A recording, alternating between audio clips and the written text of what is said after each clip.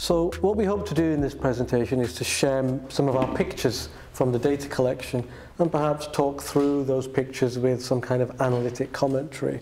We'll also talk a little bit about the context of the Sino-Muslim population in China, but there are experts here who've written extensively on that, and I actually draw from their work in my understanding of that context. We also brought some fieldwork artifacts for you. I try to do this sometimes in research seminars so you get a feel for the kinds of things that we looked at in the research. These are an artist's portfolio, a scroll, which we will talk about, paper cutting, and also some literacy artifacts that you can look at and touch and perhaps read. So our interest in the... I also want to apologize for my slightly croaky voice, which just started this morning. So I will speak a slightly lower volume than normal.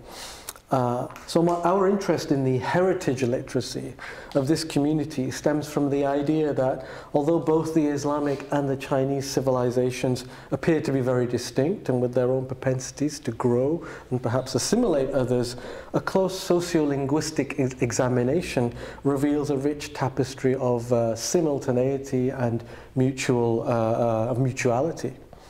What kinds of semiotic phenomena might one discover in a place where both have co-converged over a prolonged period? Well, that's exactly what we set out to discover and set out to try to better understand. So the work is funded by the Leverhulme Trust, but I've recently won another grant from the British Academy for a similar study in Hong Kong, which of course is a completely different linguistic landscape, encompassing Indonesian, Urdu, English as an international lingua franca, Arabic as a theological lingua franca, Indonesian as another lingua franca, and of course Mandarin and Putonghua and Cantonese, multiple lingua francas, each competing for space in small spaces like mosques in Hong Kong. But that's, maybe I can come back next year to talk about that project. The art, if you like the project and if you're interested. So the art here is from Madelong Lauscher, who's a friend of ours, a friend of the project, and I think that many of our participants in the research saw themselves as being part of two worlds at the same time, and I think that this picture embodies that kind of simultaneity. The letter ba, in some forms of ilm al-huruf, the knowledge of letters, you will hear people talking about the ba, because the ba is the first letter of Bismillah ar-Rahman ar-Rahim, which is the opening. There's a theological difference about if it's a part of the Quran or if it's used as an opener for every chapter, but it's the letter ba, and the dot of the ba is what makes it recognizable, and so all the meaning of it is contained in the dot of the ba. And I think this is what the Chinese fisherman is searching for in this picture. At least that's my interpretation. I don't know, everybody looks at art differently. So the elements of today's content come from work already published, work currently about to be published, and work that is being written. So feel free to follow the project and learn more about it. Every time we talk about this, we add in new elements as the data is very complicated and it takes a long time to go through it. So you're seeing things for the first time here that we haven't shared with others. We'd like to acknowledge the excellent work of our team. Bowen, sitting over here, is one of our researchers, of course. We needed to have a team so that we could pay attention to the local or vernacular aspects of heritage literacy, which differ according to dialect, region, etc. It takes a few people to handle data. It's really difficult to handle data because of multiple dialect features and things like this. And of course, during the pandemic, we had to be geographically dispersed due to various lockdown measures across various cities in the UK and in China. The researchers in various ways have different connections to the Sino-Muslim community, either by faith tradition or family connection. This is important for the study's, quote, religious positionality, unquote, somewhat of a thorny subject in Western social science, where it is often deemed as better if you are detached from the community you are researching. For us, however, being quasi-insiders led to more empathetic encounters with research participants, deeper engagements, and a kind of religious positionality that we were able to harness and develop through an auto-ethnographic component to the research. And I'm a big fan of that kind of thing. It also helped with participant recruitment, which of course, and there's a debate about insider and outsider, and there's pros and cons to both. It all depends on the project you're doing and what the aims of your project are. The field benefits from multiple perspectives. So this is what we'll try to cover, hopefully, in the next 30 minutes or so, 40 minutes. The research requires some discussion of context, but I won't delve on it too much, because we want to get into the meat of it, the data, and show you lots of it as much as we can. But a couple of concepts might be useful to hold on to: simultaneity, covert semiosis, and creative adaptations. So one of the difficult things about presenting on this research is the amount of time we think we need to talk about the context. So I'm going to skirt over it quickly, because that can always be talked about at another time, or you can read the work of our work or the work of other people. So Muslims have lived in China since the 7th century or 8th centuries, depending on where you get your history from. But most Chinese minority groups have their own heritage languages, which are catered for to varying degrees in national policies. Ethnic and Chinese-speaking Muslims, that is to say Sinophone Muslims or Sino-Muslims, do not have their own separate language within which they can ring-fence and protect their heritage. But they do have a range of what we would call heritage literacy practices, which the community has maintained for centuries, and which are central to community-based ways of knowing and being. Without a heritage language within which they can ring-fence and protect their heritage literacy practices end up being multi-semiotic, multimodal, multilingual, and thus very sociolinguistically interesting for us. We therefore frame our interest in this topic as heritage literacy, and we think this gives us a suitable and flexible theoretical and methodological framework to make sense of these practices. Since the founding of the People's Republic, religious distinctions fell under the category of minzu, ethnic minority, and regulated by state-run institutions. Practices under the aegis of minzu heritage are sometimes the only outlet for public religious expression, including heritage literacies associated with Chinese Islamic calligraphy, public prayers at funerals and marriages, though you won't find public prayers at any other time usually, on Eid you will, and promotion of Muslim, quote-unquote Muslim cuisine, 𝗘𝗃𝗃𝗁 So our analysis of heritage literacy and its multi-semiotic forms has tended to attach itself to these things. Well, the methods are, it's an ethnographic commitment to heritage literacy from the ground up, so to speak. So participants are recruited from a number of different provinces you can see on the slide, including also in Hong Kong, SAR, and even we engage with the people in the diaspora, the UK, Indonesia, Middle East, and the US, as well as other places, Turkey. So the scope is quite wide, multi-sited and a multi-pronged approach was needed. Some interviews were intergenerational, with more than one generation present. Those were fun.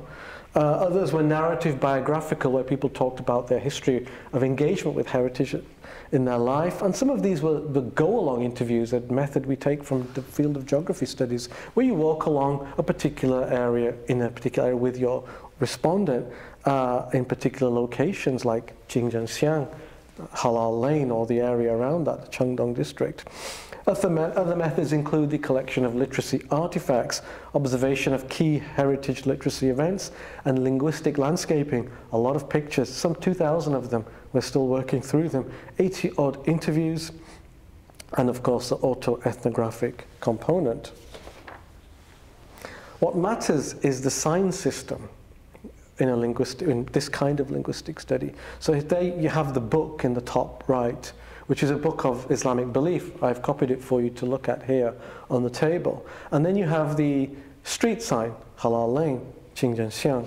And so perhaps one strand of analysis is how the linguistic features of home-based, text-based home-based literacy practices find their way into the linguistic landscape of the public place.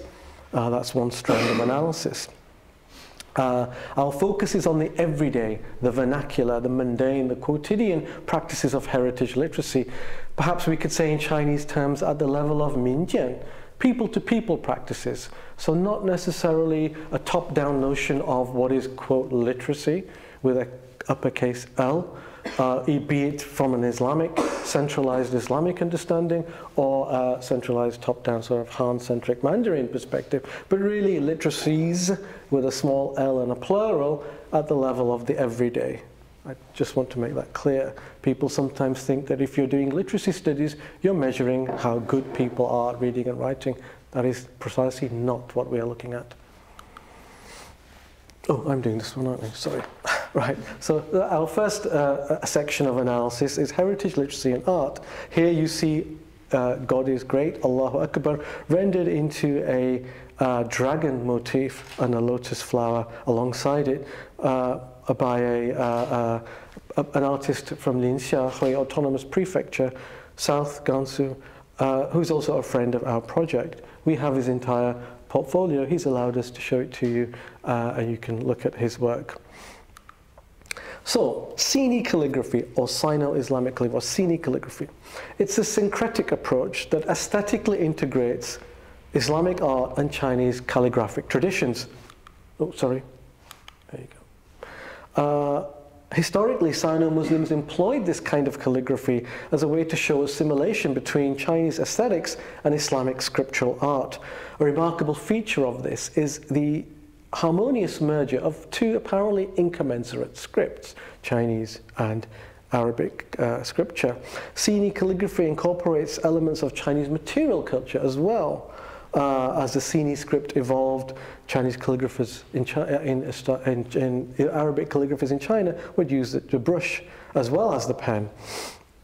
And it strengthened the Sino-Muslims community's claim to indigenousness and intangible cultural heritage, which lasts till today. Examples of this can be seen in works by artists such as Mi Guanjiang or Haji Nuruddin, whose work is actually displayed in the Manchester Museum across the road. And the square character format. It's the declaration of faith on the screen on the left with the square character format. And you see the square character format outside many mosques, including the Xi'an Great Mosque, Grand Mosque, as you can see on the left of the slide there. On the right, you have what some people call 𝗘𝘃𝗲𝘁, or what we translate as scriptural painting. And that is from the artist who did the dragon motif, and his work is over there. So in both cases, there is a form of what linguistic anthropologists call entextualization. That is to say, discourse features are extracted from one place, Chinese aesthetics, in some cases Chinese philosophy, and inserted into a new context elsewhere for a new audience with a new framing and with a new purpose in mind. This is the square character form again at the Xi'an Great Mosque, one of the halls there. I decided to zoom in. I wanted to ask anybody, does anybody know what it says? Can anybody read it? I'll give you 5 seconds and I'll give you a free copy of my book if you can read it. 5, 4, 3, 2, 1. Okay, well it says that. It's very hard to read, by the way. So that's the prayers upon the Prophet. And each one is, the top part's the same, the bottom part is slightly different because it's using a different appellation of the Prophet Muhammad, and it's all across the Xi'an Great Mosque like that. So, intextualization. As I noticed intextualization, I wanted to get to know what it looks like, how people do it. So I asked people, both calligraphy masters and students in the research we both did. And it's very organic, it's very individualized. There's no one set of rules through which Chinese aesthetics and philosophical principles are moved into Islamic art. So here teacher Li says that he expresses Chinese philosophy and aesthetics. He performatively integrates them into his brushwork. He says we express yin-yang in the work itself. And he talks about the difference between his work and the work of Arabic calligraphy written by the Arabs. Intertextualization refers to the process of taking a stretch of language, a unit or principle or some sort of discourse, out of its original setting, recontextualizing it, translating it or adapting it into a new context for a new audience and for a new purpose and framing. It's not extraction with perfect fidelity, it never is. There are changes along the way, but it is performative and syncretic and contains intertextual elements, as we saw in the previous slide. So Sino calligraphy contains a lot of these intertextualizing features, which may vary from one person to the next. So it's a very individualized process. The balance between black and white, the weight of the characters, the rhythm of the lines, all of these are talked about by Teacher Lee here. Teacher Han says that the farther east you go into the areas from where, quote, the Han culture originated, that you will see more intense forms of intertextualization. Perhaps this also speaks to sinicization as intertextualization. That's something to think about.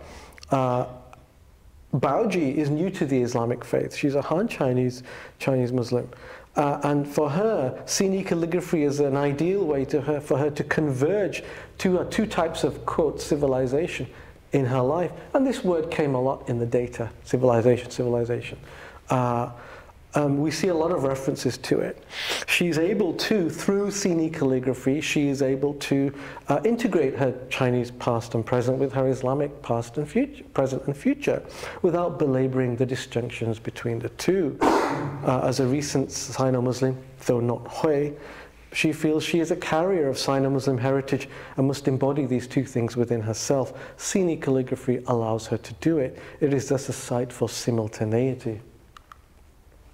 And there's a mihrab, meaning the front part of a mosque where the imam stands, of a mosque in the Henan province where the, quote, Han culture originated, according to Teacher Han.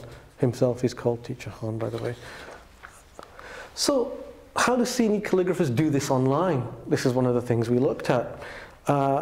They strategically deployed social media and other digital tools, particularly since the pandemic, in order to maintain connection with their students. In this post, Teacher Lee, he presents a calligraphic rendition of a brief poem by the 8th century Islamic theologian 𝗱𝗲𝘁.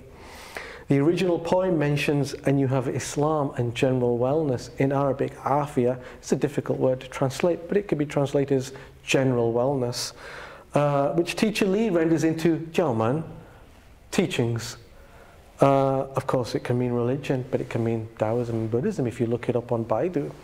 So when I asked him about that, he said that's the best word to use online.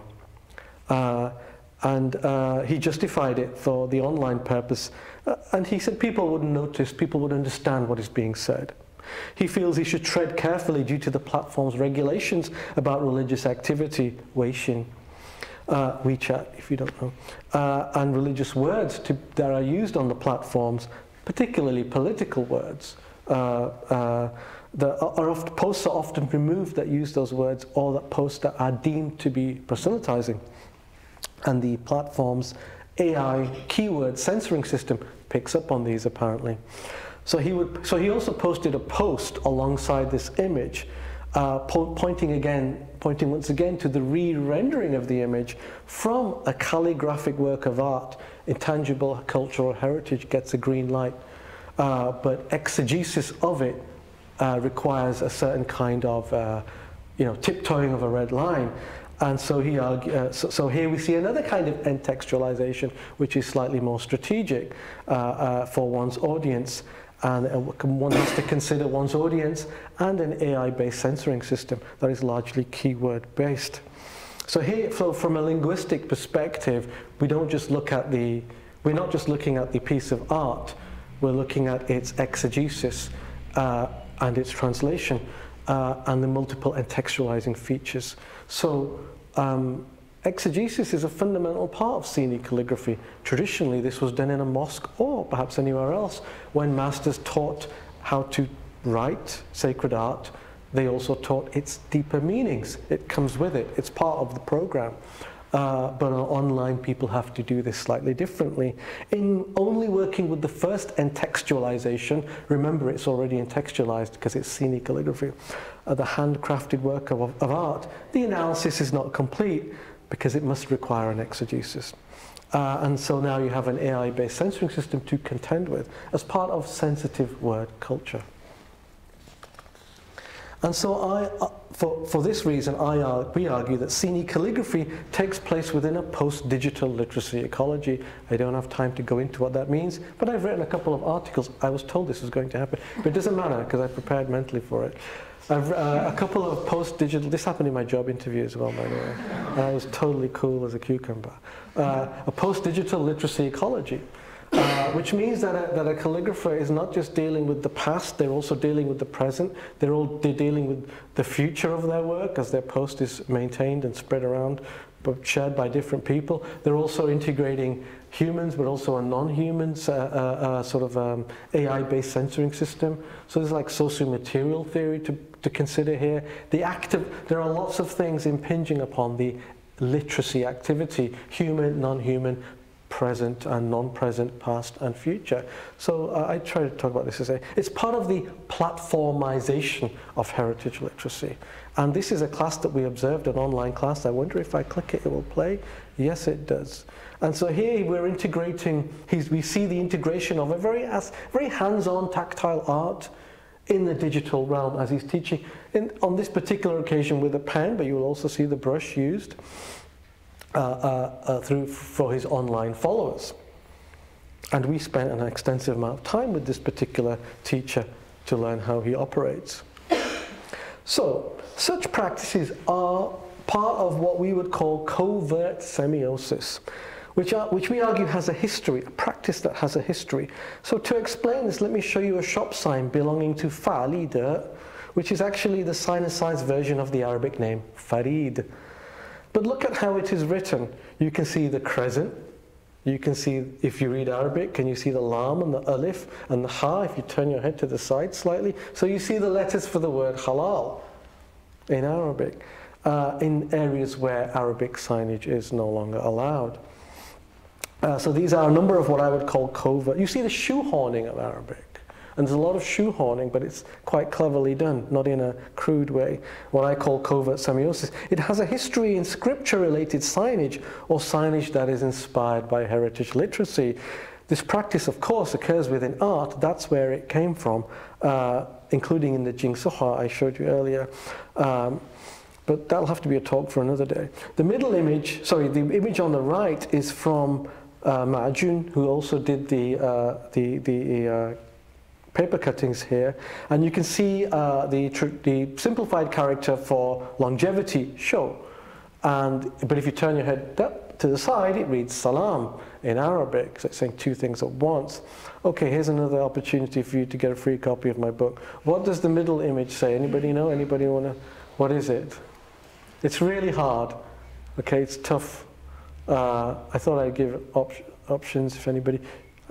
All right, so 5 seconds, 5, 4, 3, 2, 1. Actually, it's the 99 names of God written in Arabic, but each one, well, it's some of the 99 names. There are several pillars in the Xi'an Great Mosque, but they're all inspired by the traditional character Shou, the traditional version of the character, right? I mean, this is really clever art. It's really intelligent stuff, right? And they don't even know the name of the person who did this. He did it, and then he died, and then his style died with him. And this is what I mean by the organic and individualized nature of how Chineseness is contextualized in Islamic art, and how Islam is contextualized into, or Muslimness is contextualized in Chinese art. So I argue that covert semiosis has a history.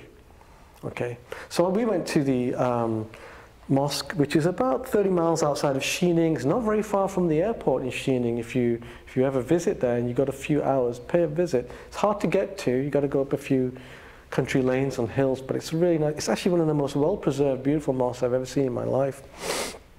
So here you can see a mosque from, I think it's early Ming Dynasty.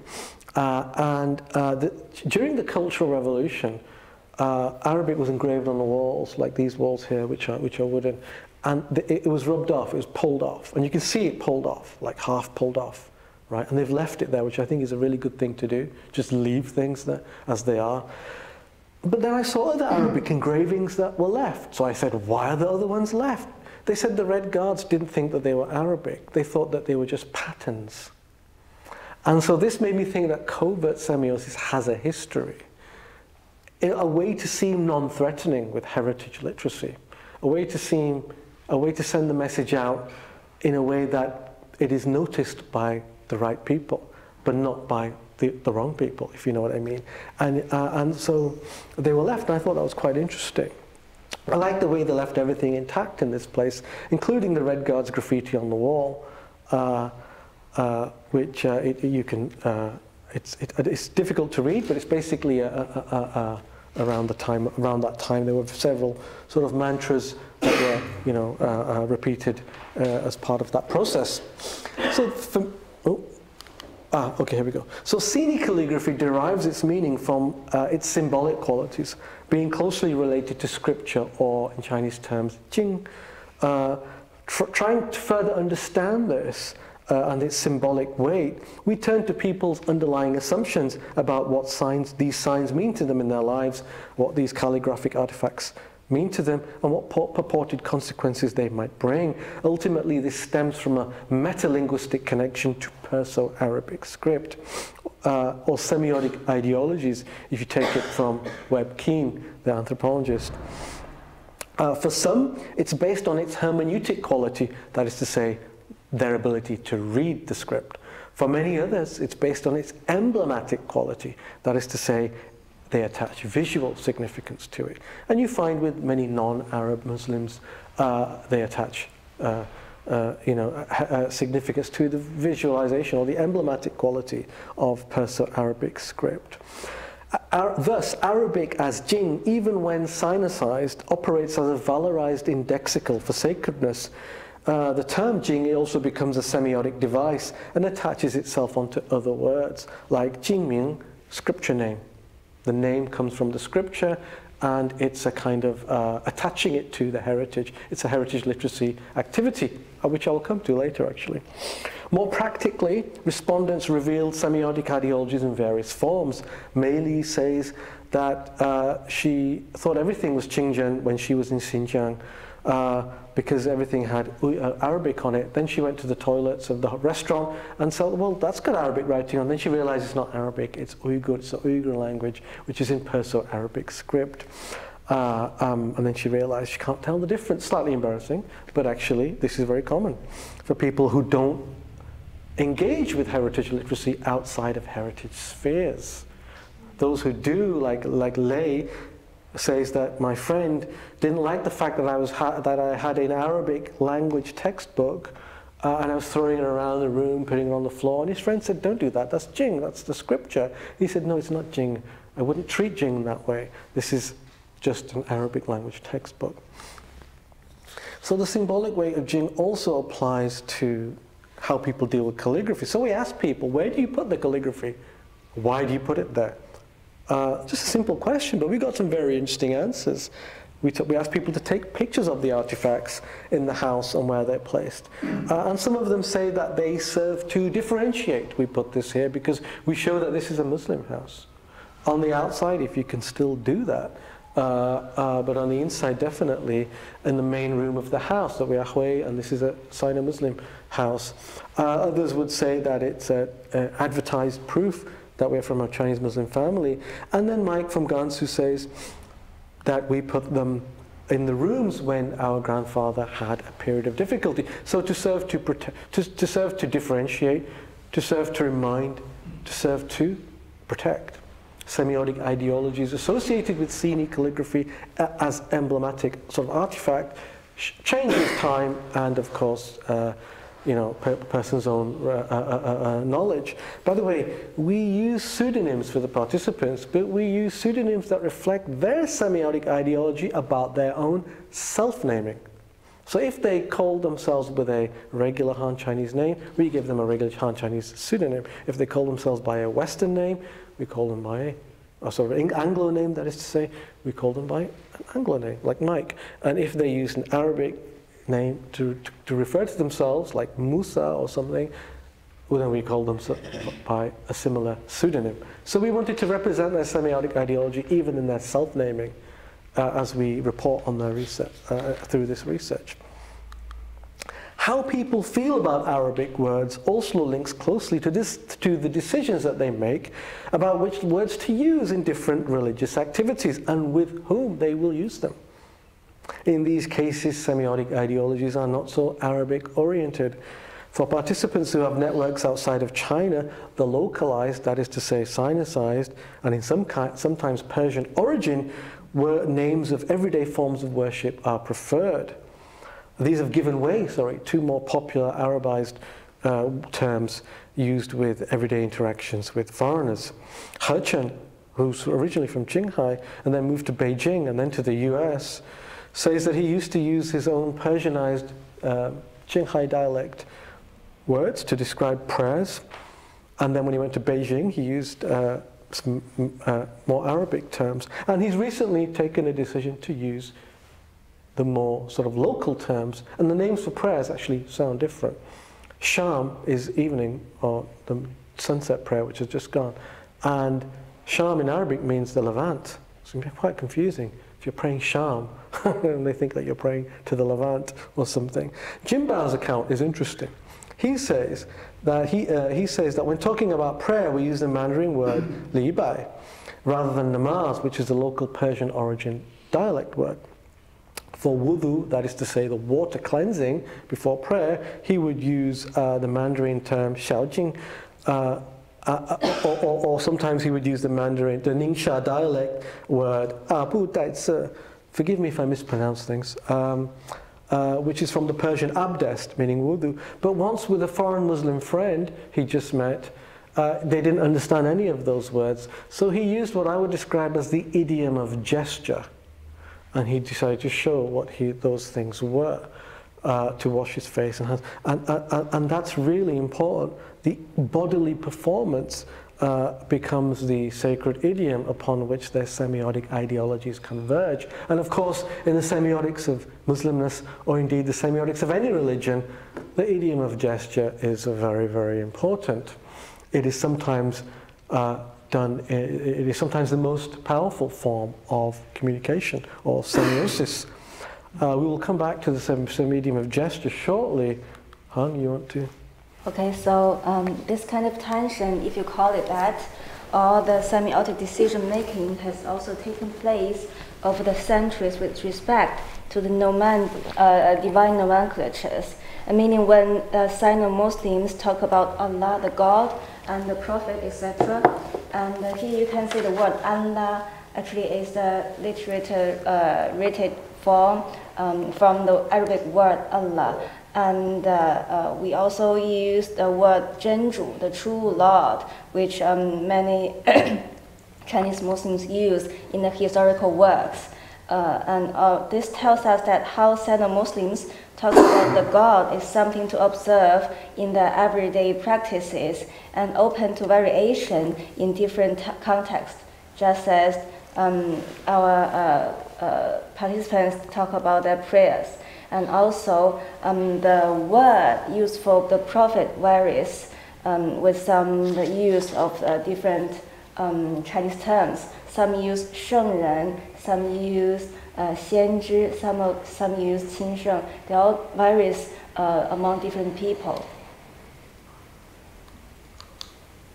And here we come to the artwork, paper cutting. Everyday heritage literacy practices can also be said to constitute a form of placemaking. The heritage literacy attached to art heritage in specific sites, such as the word of the teacher Ma Jun 老师, who is a paper cutter in Gansu province and creates many pieces of features with his native Gansu province. And here in the left part of the slide, you can see the paper cut in blue. You can see a person with white height pulling noodles, and the Lanzhou University on the left part the Lanzhou Marathon, Lanzhou beef noodles, etc. So this paper cut semiotically translates the province and the Chinese identity and the Sino-Muslim identity as existing in the singular site.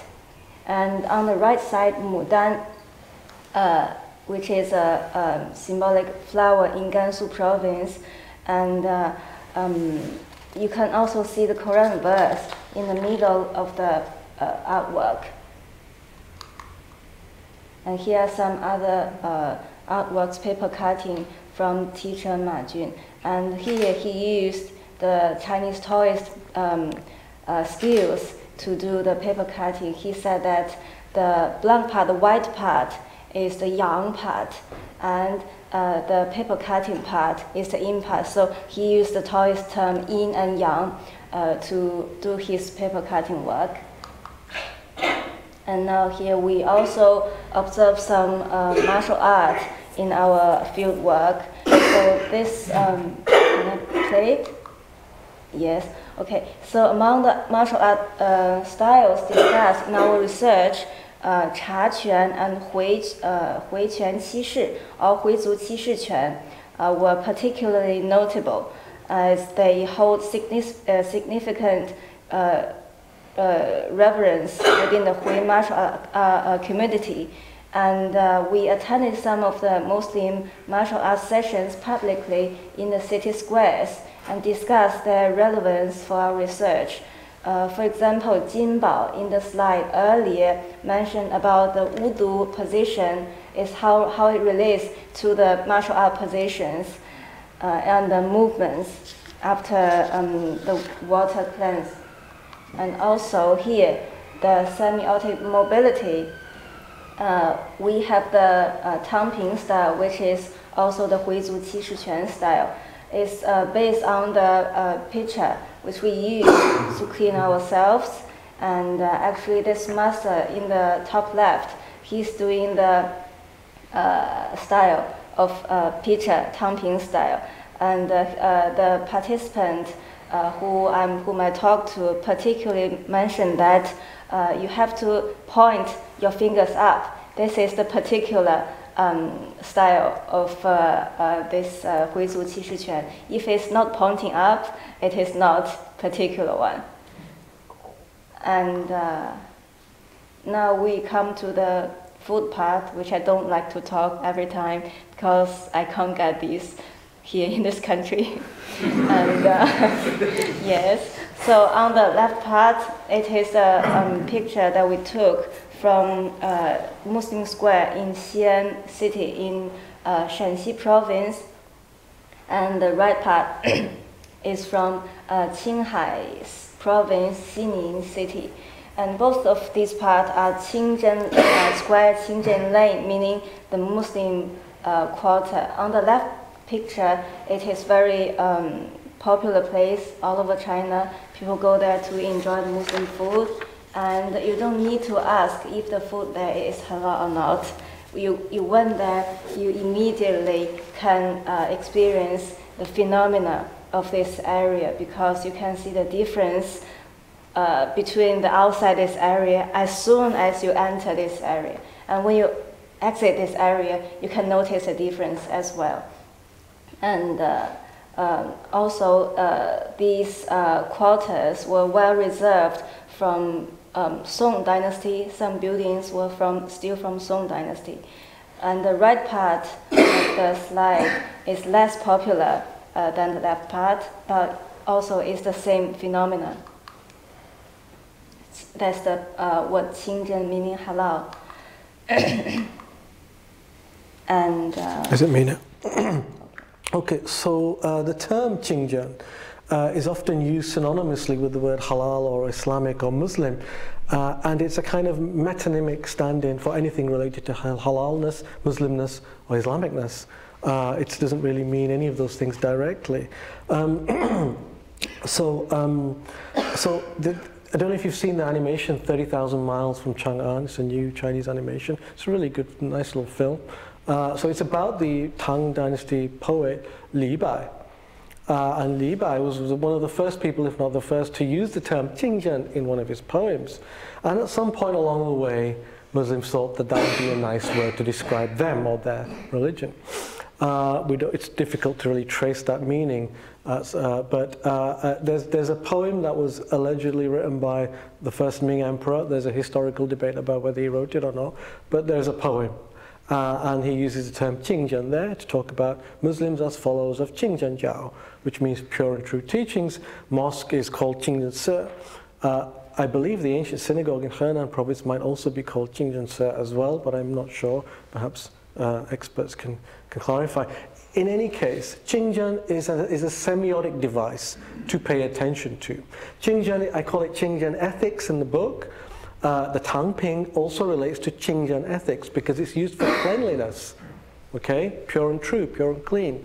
And it's semiotically transposed into a Kung Fu style, and it's become a visual stand-in for Muslimness, and also, so the term 𝗃𝗃 is what's used in some places, in many places. It's one to pay attention to. So here, there you go. Let's look at some shop signs now. So you see some of the translingual. Trans means to move across. So in linguistics we use the term translingual or translanguaging to talk about how that movement is done, because let's face it, most of us when we're left alone, we don't respect the boundaries of language. We use emojis and we use multiple scripts and we drop in all sorts of different things, and people in a sort of everyday sense are translingual, and there's a whole literature on that in linguistics if you're interested. So here you see, let's start with the title of the shop, Mubarak, which sounds like it's not even a group of Chinese words at all. Actually, it equates to one singular word, Mubarak, in Perso-Arabic, which means blessed. A global Islamic word which originates from Arabic and popular throughout Asia, but depicted in the sign through regular Chinese characters. So here we can see translingual aspects and repertoire-based messaging. So repertoire-based messaging means you use everything in your repertoire to communicate to people, to index something far beyond China, far beyond Muslim Street or the Muslim Quarter, and into a deeper and wider sociolinguistics of Islam. How do I know? Because I knew exactly what it meant when I saw it. But in several linguistics lectures I gave in China, in Chinese universities, my mostly Han Chinese students did not know what it meant. They just said it's the local Hui community's dialect. And of course it is the dialect, but how do you define dialect anyway? It's a wider sort of sociolinguistics of Islam that is at play here, and a very sort of important indexical connection to sacredness, blessed, to be blessed. By whom? By God, of course. It is emblematic. On the one hand, the official language is deployed through recognizable, legal Chinese characters, but also bearing connections with another rather distant language of religious heritage, the Perso-Arabic term Mubarak. It's not motivated by linguistic meaning, because the Mubarak could amount to being meaningless to anyone who doesn't understand it. Instead, it is laden with heritage sentiments. About a year or so before fieldwork, a year or two, Arabic signage was removed, but you can see its ghostly presence. Can you see its ghostly presence on the left-hand side? I'll get back to the ghostly Arabic shortly. But the restaurant on the right is actually a new restaurant. We went to a lot of restaurants. I actually put on a lot of weight in this project, by the way. The restaurant on the right is a new restaurant, and that sign, Islamic, China and halal, Islamic food, etc., is on every wall, interior and exterior, on every table, on every menu, and on every cutlery holder, lest you were in any doubt about the halalness of the cutlery. The point I'm making is that Muslimness and halalness are there, even if Arabic isn't in many places, with respect to food, because food is one of the places where it can flourish. So let's look further at the trope of 𝗃𝗃𝗃𝗃, or some of the signage. So here you have in Hangzhou, now we're going to the far east. So we've gone from northwest to the northeast to the far east. Hangzhou, you have, look at the ghostly Arabic. The Arabic for Islamic restaurant, al-mat'am al-Islami, is still visible. It has been removed, and Northwestern people has been used in its place. Arabic is discernible, but now stands as a remnant of a prior text juxtaposed with new category equivalents that were used in the revised sign. So the category equivalents here being that Islam becomes Northwestern people. I will come back to that as well. I have so many of the ghostly Arabic, I could literally go with for an hour, just go through them all. So here you see public spaces are like palimpsests, with writing rubbed out and then again. Heritage literacy itself is contingent on the repeated rubbing out and adapting, repeated rubbing out and adapting again and again. That is one of the theoretical sort of takeaways from this research. Heng, you do this one, don't you? Yeah, okay, so it is very interesting to observe some of the divine nomenclature on the street. So here on the, the left top, left bottom one, in the green signs, the one that was underlined, 𝗱𝗲𝘁, is actually the Chinese people used to describe Jesus. And the Chinese Christian used Yesu to describe Jesus. So you can see how different Chinese people adopted different words from different scriptures in their history. And the top left one is 𝗱𝗲𝘁, which is the Arabic word name Hashim, used in the Chinese characters. And the yellow one, which is Isaac, is Isaac in Arabic and English. So these words the Chinese Sino-Muslim use are based on the pronunciations. And the Chinese words used in these names are not fixed. You can literally get the same pronunciation characters put in these names, and they mean the same person. So inside restaurants, there are often multiple forms of narratives attached to Hui history and Muslimness. Sometimes a little bit, they look like they're a little bit tokenistic and exoticized, but actually taken quite seriously by people. So while Arabic halal signs are rubbed off, there's a lot of Muslimness depicted in other forms, especially in food, as I said. These are different restaurants. You can see the crescent, the camel, domes, and quote traditional clothes, unquote, and the narratives about local Muslim origins. Jingjian ethics here relates to a deep-rooted sense of tradition steeped in local heritage. Note that the Chinese text in the 𝗘𝗃𝗲 yogurt is presented in a traditional manner, running from right to left, reminiscent of ancient times. This is actually one of my favorite ones. This is in Shanghai. It's a huge panel display engraved into wood of Quranic Arabic in Sini script, but also with Confucian aphorisms alongside. What on earth is it doing in a gritty little backstreet kebab shop? I don't know. It should be in a library or somewhere grand, somewhere like this, for example. It's all hand-carved into wood panels. So Confucian aphorisms, Quran, in Sini script. When I spoke to the owner, he said he quote, wanted to bring an atmosphere of the Northwest, there's that word again, into his restaurant. This reminded me of the restaurant in Hangzhou, where the word Northwest had been used to in replace of the word Islam. Importantly, I had to explain to him what the Arabic meant. He had no idea. But does that matter? If, like Maylie in the slide earlier, your attachment to heritage literacy is through its emblematic quality rather than its hermeneutic quality, then it doesn't really matter that you can't read it. He obviously wanted to insert his heritage literacy into his business. Of course, a display like that might be unheard of if you're in the Northwest. He's in Shanghai. Of course, it's not just about text. It's about visual stand-ins, like we saw with the picture earlier, and the wearing of 𝗘𝗃𝗁, the white hat, which means worship hat. Sometimes the ethics of Jingjian are manifested through the wearing of the hat or something similar. Look at the packaging of Wang Shui's brand, which has been around for a long time. I don't think there's any Jingjian or halal labeling, but does there need to be? Wang is halal, he represents halalness and Muslimness with his white hat, which looks more like a fez from Egypt than the regular 𝗘𝗃𝗁 of Chinese Sino-Muslims. And others you see as well. Jingjian ethics is often talked about by participants. Xiaoming from Ningxia says, "For me, the most important thing about being Hui is not to eat pork and not to wear a white hat while doing karaoke."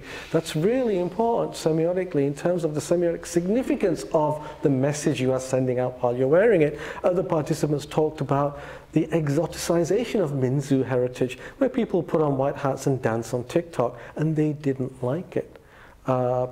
Because they didn't like the exoticization of it. This is a Li Bai Mao, after all, a worship hat.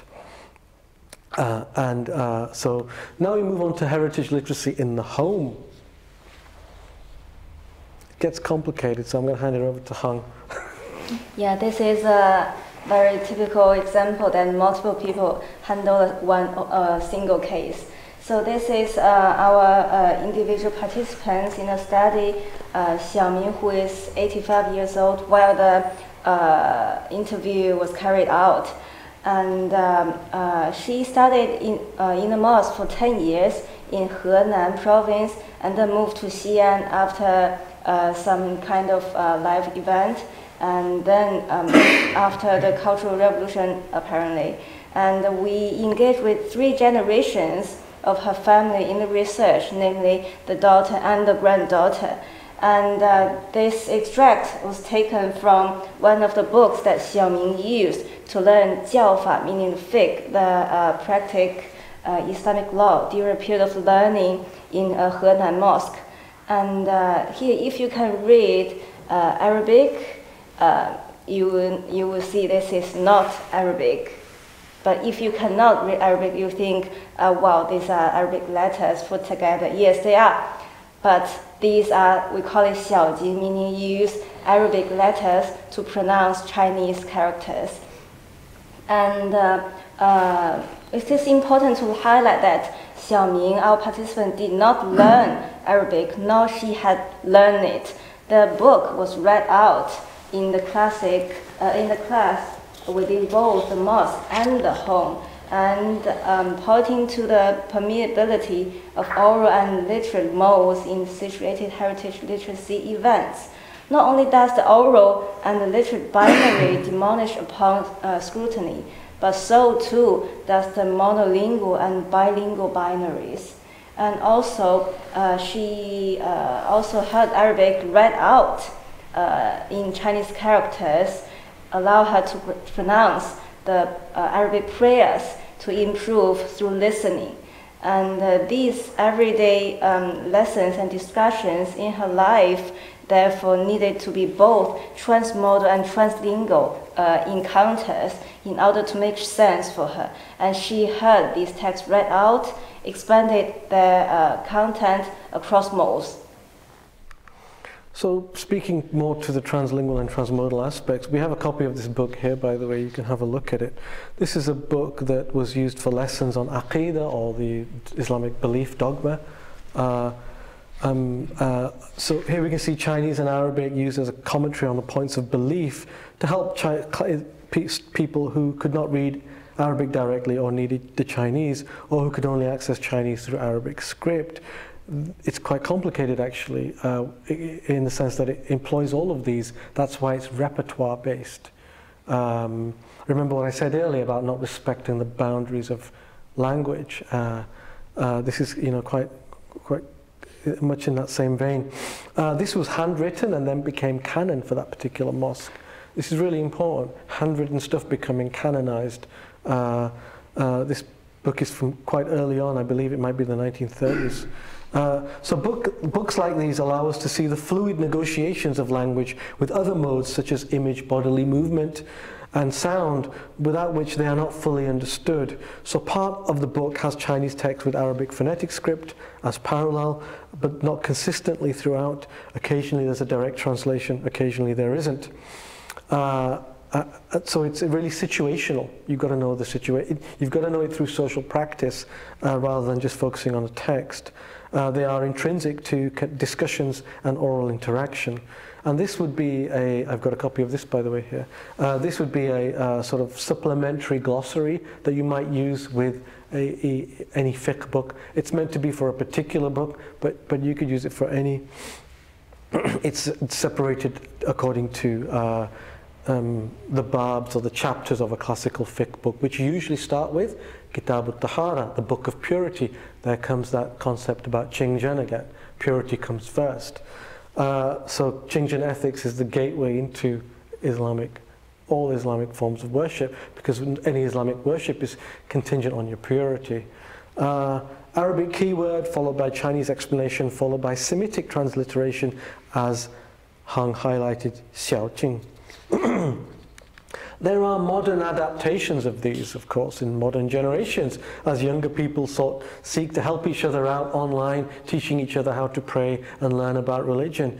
So we see modern adaptations of these by people in the research, a modern sort of commitment and symbolic attachment to Qing as scripture, though in a manner that is far removed from the Quranic Arabic of scripture hall education that many people had in the past. Earlier forms of literacy, particularly Hanjing, scriptural words written in Chinese characters, the opposite of xiaojing, okay? Chinese words written in Perso-Arabic script, you also got the reverse of that. Some of these have either become eclipsed or co-opted by modern forms of literacy practices done online. And this connects also back to the calligrapher who used certain words to avoid censorship. The conferring, this is nearly my last slide, conferring of a scripture name. I thought this was interesting, going back to the scripture name again. So here we have the conferring of a scripture name. Ism al-Mawlud Mubarak, you know, the name of the blessed newborn is Solomon or Suleiman, Solomon in biblical terminology. And his Chinese name, his regular Han Chinese name is Wang Mu Yuan, which it actually sounds like a pretty Islamic name actually. Mu and Yuan I think means origin. Correct me if I'm wrong. And may Allah grant him a long life. Amen. By the Lord of the worlds. And there's a part that I can't read. I think 𝗱𝗲𝗁𝗲, maybe his good health. I don't know. I can't make it out. But my point is, this is a literacy event, as we say. It's the conferring of a name, a scripture name coming from the scripture. And so that connects us back to that. Okay, so last slide. Through examining everyday heritage literacy, we can see how Sino-Muslim heritage is expressed, constructed, and remembered through the intertwined domains of food, consumption, trade, and religion. In the examples we have discussed today, we see a kind of they are characterized by their simultaneity and have to be translingual and transmodal and require a commitment to ethnography or autoethnography to really understand their implications. Heritage literacies have trajectories, you have to follow them. They have re-renditions, adaptations, and they relate to historical factors. And so they also relate to commercial conditions, I would say, as well, as these were ancient stops on the ancient Silk Road, Lanzhou, Xining, and what was the other one?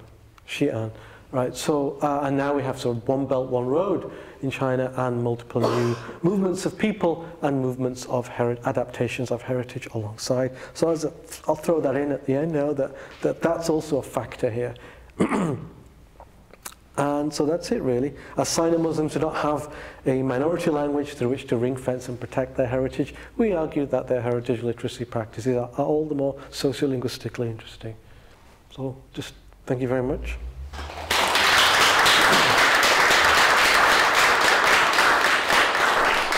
First of all, thank you for being here and allowing me to chat with you. We exchanged some notes about some things that we might talk about, and I think one of the things that really struck me reading the article about heritage that was really interesting is that you all talk in your article about sort of heritage as a verb, right? Heritage, and how it sort of connects people sort of between a past, a present, and also sort of a future as well. And I wondered if you might talk a little bit about, sort of this idea of heritaging and how it's sort of coming out in this set of practices that people practice every day, and how it sort of makes these temporal links. Yeah, if I may. Well, our commitment to the everyday and the vernacular has led us to sort of see what might be beyond the confines of named language like Mandarin or English or Arabic, and it's also highlighted to us that that it's often beyond borders, beyond one named language or one sort of idealized notion of language or community. And so I think that that's the main takeaway in terms of heritaging, is that it is continually going on, and you might find it's very organic and individualized to some extent. I mean, there's at the everyday level, of course, yeah. And so there's that element as well, really, that is a key part of it. And especially with language. Now, linguistics is never a boring enterprise, because there are always new ways to make meaning. There are always new emojis come out. I'm terrible with emojis, and the WeChat ones are different to the iPhone ones. Anyway, but my point is there are always new things coming out, and new ways to express yourself, and how heritage is features in that through new ways of communicating. I think that's the everyday heritaging. I'm just using the emojis as an example, but adaptation is a continual process. And we saw with the artists that different artists draw in Chinese elements in their own understanding in different ways. And it was just, so that's where the sort of like the everydayness is the commitment to the everyday. That's where it sort of it comes out, I think. Yes, and to myself, we used to learn about 金堂教育, which is a scripture hall education, when we were very small. But that kind of scripture hall education only occurred during the winter holiday and summer holiday. But how these children, or young people anyway, they learn at home or individually or within the generations, we didn't know that. That's why we carry out this research. Yeah.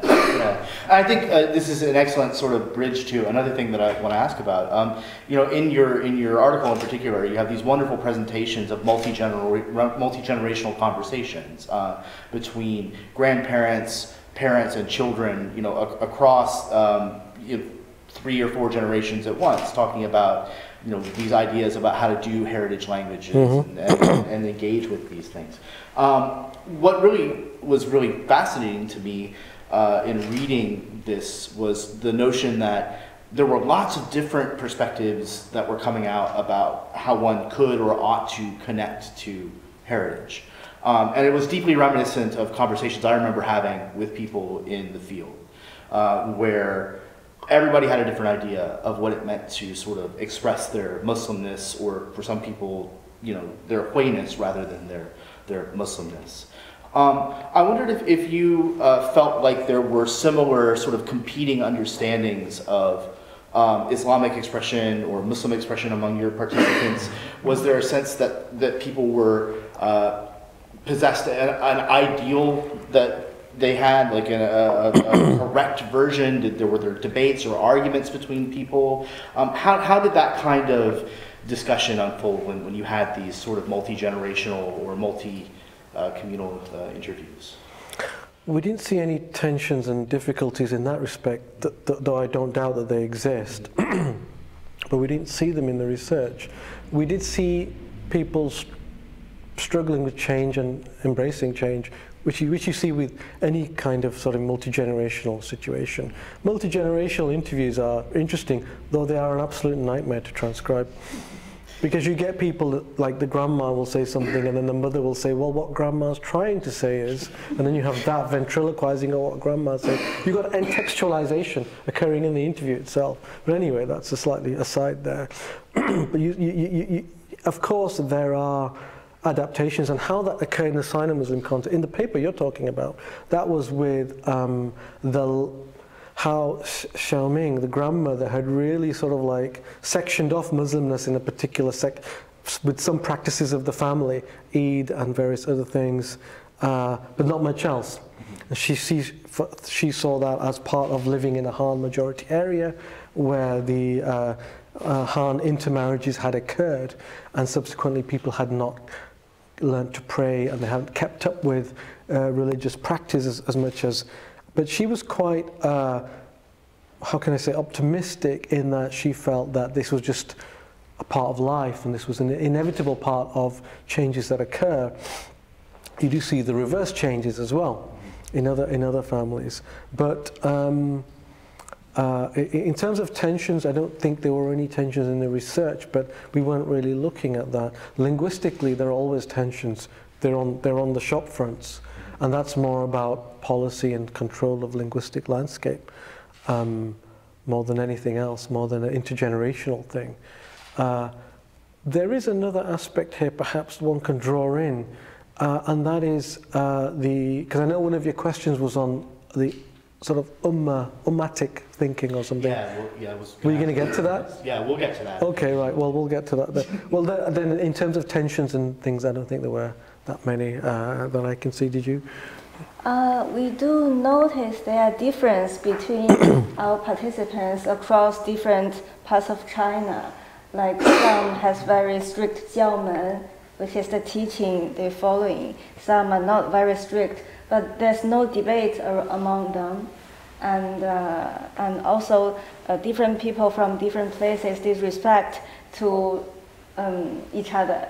So no debate. Yeah. I think that this is really fascinating. Like the different aspects of people adhere to different kinds of rules. Again, strongly reminiscent of conversations I remember having with people in China. The conversation we were talking about the ummatic, element of this is I think the presentation has the image of the shop in Shanghai, and you were discussing about how there was the conversation between yourself and the owner about what it translated to, and there's a very similar anecdote in your article about how one of your interviewees goes off to learn Arabic for business and comes back, and everybody in the community wants him to lead rituals because, like, oh, you understand what the Arabic means. Yeah. And he had to say, well, that's not really what I'm here to do. I don't have that kind of religious training, and there was this sort of tension about he was going to be the person to do all this interpretation. One of the things that really, I think, strikes me and runs through all of this really fascinating research are the ways in which Sino-Muslims connect to the global community, and the ways in which they also have, created very localized connections, right? I guess as we have moved into this era of internet communication and increased mobility and everything else, how do the people that you were talking to think about their place within this larger community of faith? And were you seeing people who were through these sort of heritage traditions of Arabic and other types of use of language trying to connect to the greater Islamic community, and what was that like? Yes, it's an interesting question. I'll start with Arabic. I've often found, and I have tried to discuss this with people, but apparently nobody's written a paper on it, is that Fusha Arabic or classical Arabic is a lingua franca for Muslims, or at least theologically oriented Muslims. I think it is. I don't do it that well, but I have a foundational Islamic theological education, and that allowed me to speak to that participant in the research in Fusha Arabic. It also allowed me to, I've also communicated with people in Malaysia in Arabic when I've got stuck, and in Indonesia, and also in China. And I once met somebody from Afghanistan, and he didn't speak Urdu, which I have some knowledge of, and so I had to speak to him in Arabic. And I've spoken in Arabic as a lingua franca, all people across the Arab world. So I think it's a lingua franca, but nobody's written on it, so maybe somebody should. But because everybody writes about, like, English as a lingua franca, right? But, so that's the first thing, that Arabic is a foundational theological lingua franca, right? And so that creates a connection. So there's always this connection to Arabic, and to some extent the artwork is still trying to do that. It's still maintaining this meta-linguistic, in linguistic anthropology they call it meta-linguistic sort of attachment, that it's not really it's reading and writing that you do, so you have a meta-linguistic connection to Arabic. Rather like many Western Jewish communities might have with Yiddish and Hebrew. So the artwork continues this meta-linguistic connection, which then allows them to connect to the wider Muslim world. Of course, in terms of the ummah, or ummatic thinking, as some people call it, the wider global community of Muslims, I mean, that only really manifests during pilgrimage on Hajj, and very few, and usually with a big issue, like Palestine or something, you'll see ummatic thinking, if you can call it that, manifesting, but it doesn't really manifest at any other time. People who talk about ummatic thinking need to sort of balance that with what I would call urfi thinking, which is, the word urf is part of Islamic law. It's one of the 6 principles of Islamic law, which means culture and custom. It's actually one of the principles that people use to make judgments and fatwas about Islamic law. This is going way beyond linguistics now, right? But it plays out linguistically, because language is part of urf. It's part of the URF, sorry my throat, I'm not saying it right. It's part of the customs of the culture, and Muslims obviously are customs and culture oriented people. So Indonesians are decidedly Indonesian. They wear batik and a sarong. Chinese Muslims are very Chinese, and British Muslims are very British. And so I think that there's urfi thinking, and then there's ummah or ummatic thinking, and they both got to balance each other out. And Arabic as a theological lingua franca gets you into the latter camp, and I think that using Mandarin and Chinese elements puts you back into the other camp. And I think that Muslim practice usually is this kind of oscillation between the two. Would you like to add anything? No. Okay. So one sort of final thought that I have, because I have so many questions that we could stay up here all day, and I would monopolize the conversation and not give our guests a chance to talk, and that would be unfortunate.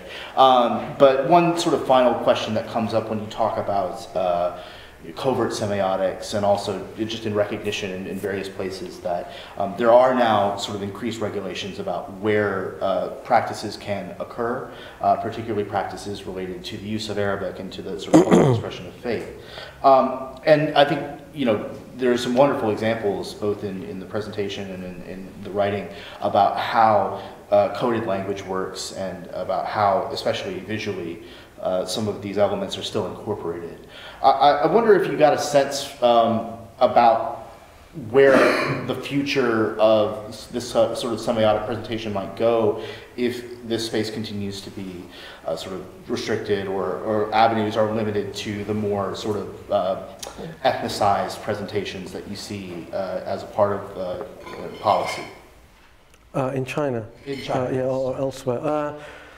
Well, I think that people will just oscillate slightly more to urfi thinking, that is localized customs and culture. They will just sort of like try to create ways of expressing religion more through that lens, as they have.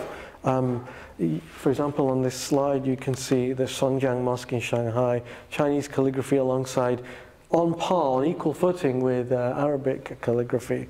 You find very few places in the world where you will see the local language written calligraphically alongside Arabic, in any mosque in any city in the world. But you see it a lot in China. I think that's really interesting that it's on equal. I mean, it would be nice if we had English calligraphy next to Arabic calligraphy in a mosque. Maybe that would be our homecoming, perhaps.